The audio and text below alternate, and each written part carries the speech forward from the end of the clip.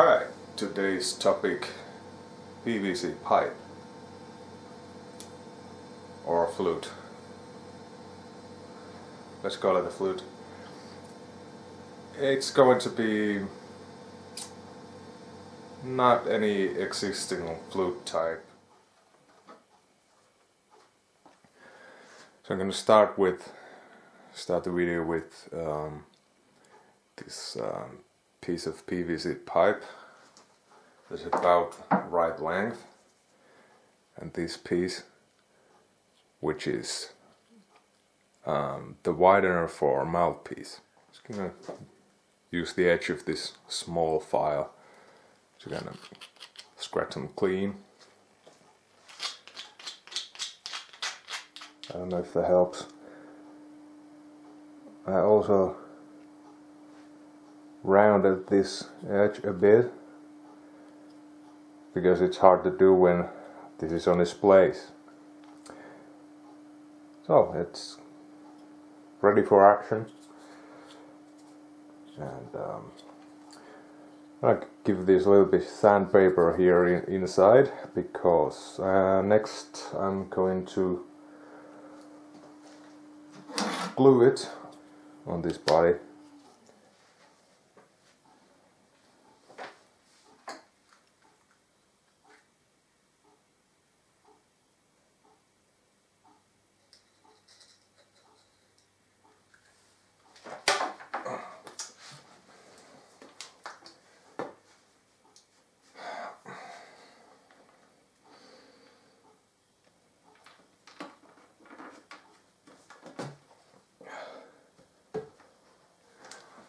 Okay, got it there, and that's why I always have to be very quick with that, because it's already so well stuck that I couldn't even get this off. Even if I tried, I could hammer it, I would have to break the whole damn pipe to get it off, but it's a good glue.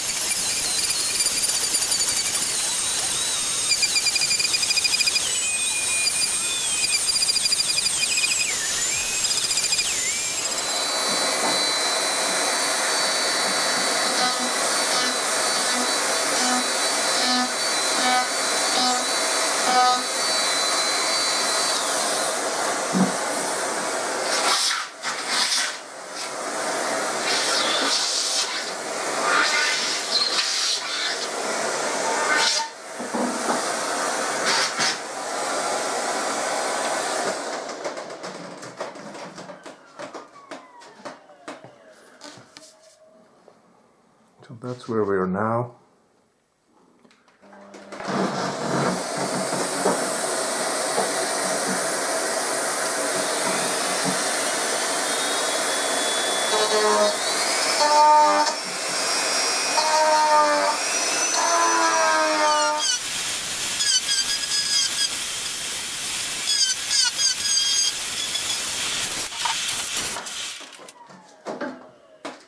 Okay.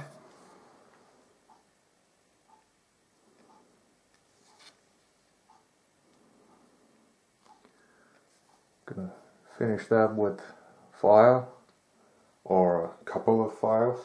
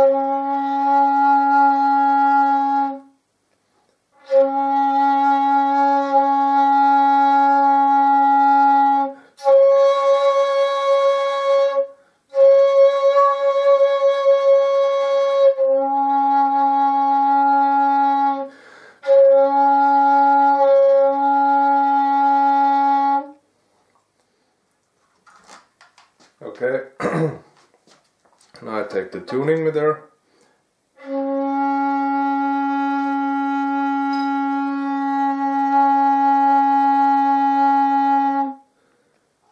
C sharp. So that means, okay, that's the embouchure end. We're gonna have to now start shortening the pipe enough to reach D note. So that is up next.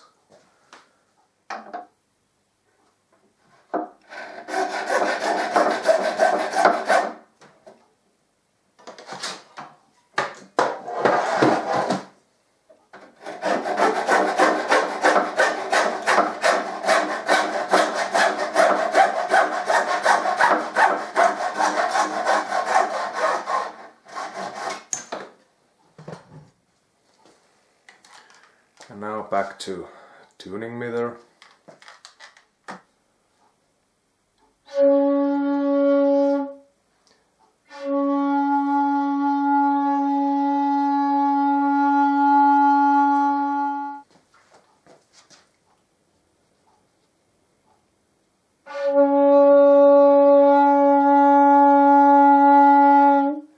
So now I'm just simply gonna saw and test with the tuning meter as many times as I have to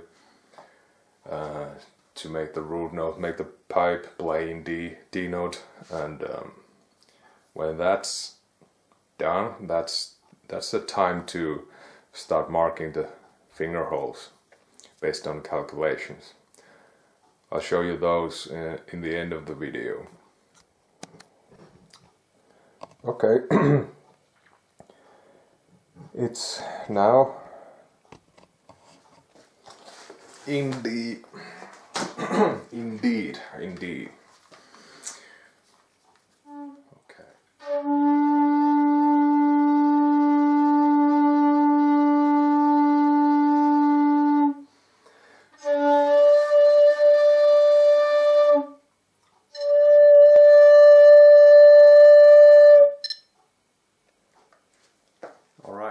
Since the root note is now D, just gonna clean this end, and this embouchure end is finished. I'm gonna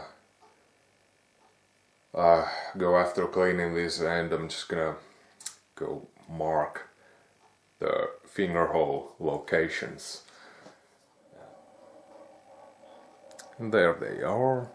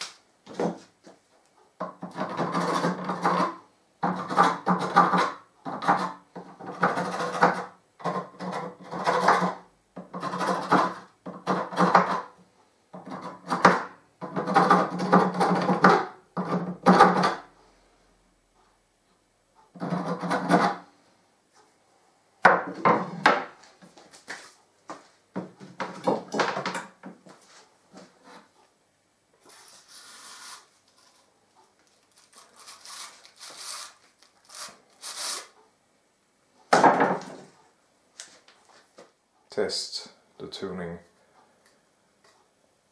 It should all be flat now.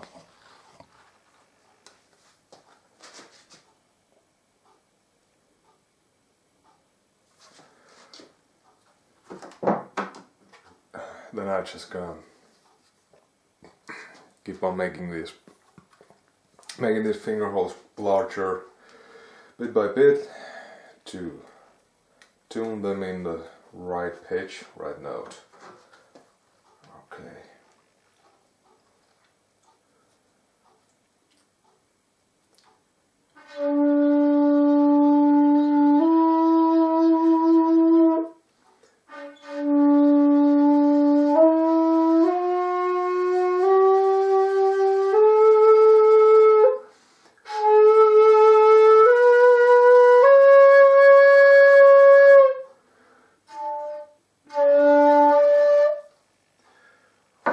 Okay, a little bit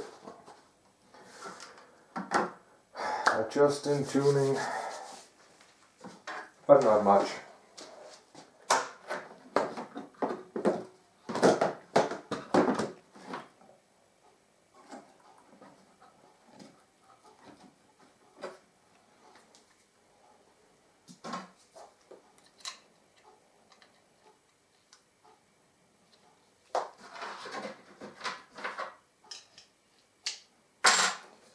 You start with this.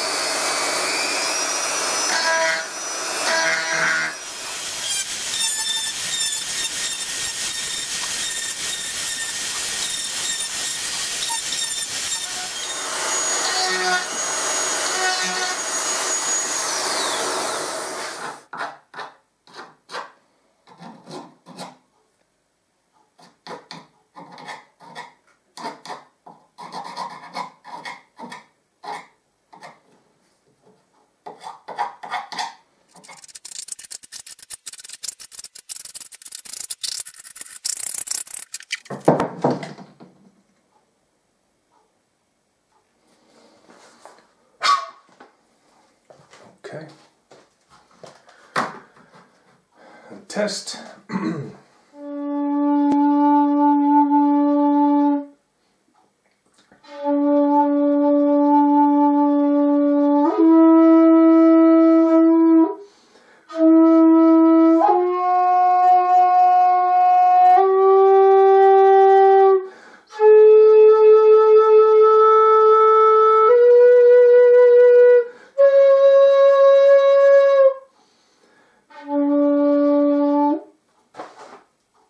I tested it now, and they're all flat a bit, so I'm just going kind of all holes with one go. I would recommend for anybody who's not that experienced to just drill one hole at a time and tune it, and then move on to the next one. This is the way I do, but I would recommend making and tuning one hole at a time, from the lowest to the highest, obviously. I just wanted to mention this in the case somebody wonders what I'm doing, that I'm going kind of through all the holes once.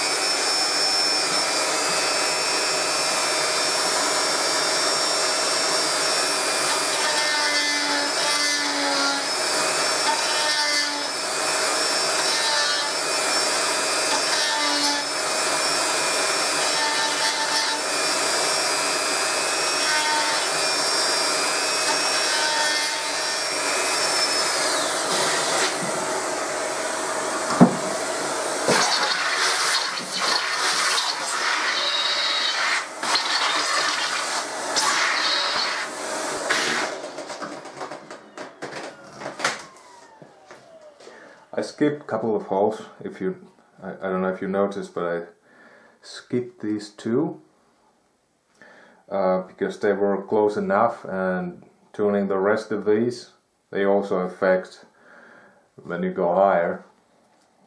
It affects that way from here to here.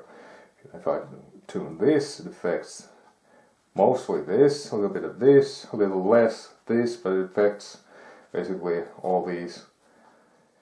So again, I'm gonna clean these holes, and I'm gonna test it, and I'm gonna keep going, making it bigger, until I have the entire flute in tune. So I'm still tuning. I've gone through these holes for about 4 or 5 times. I'm not sure. I'm still going to have to go probably once or twice. So very, very fine adjustments, making them bigger.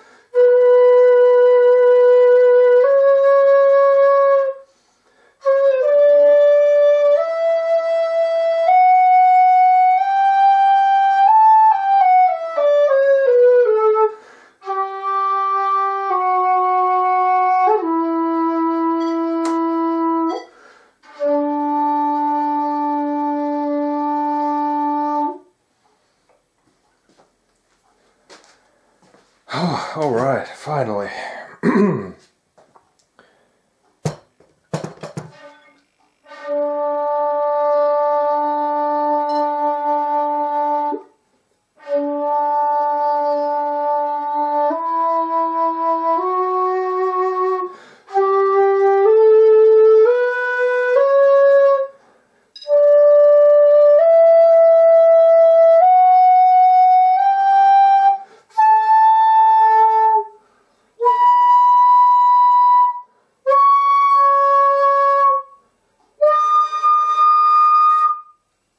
Okay, that's third octaves, a bit tricky, but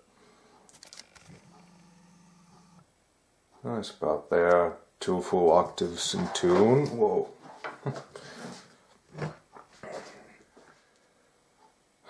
This flute is finished, but yeah, a little bit.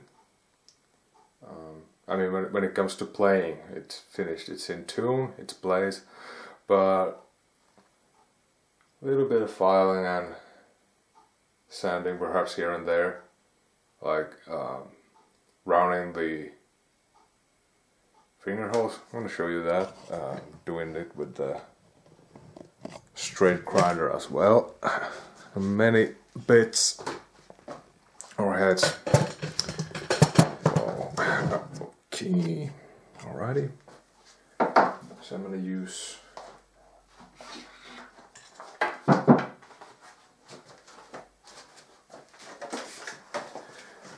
going to use this straight grinder head to round the finger hole edges.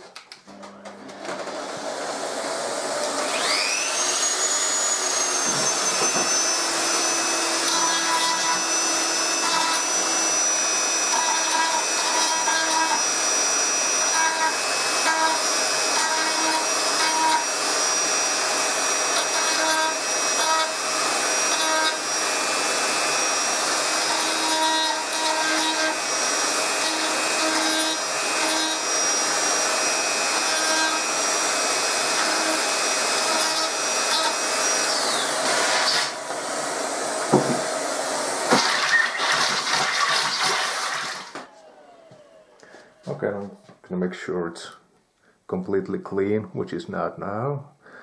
Then it can be decorated, painted, and so on. I'll show you that later. I'm probably gonna play this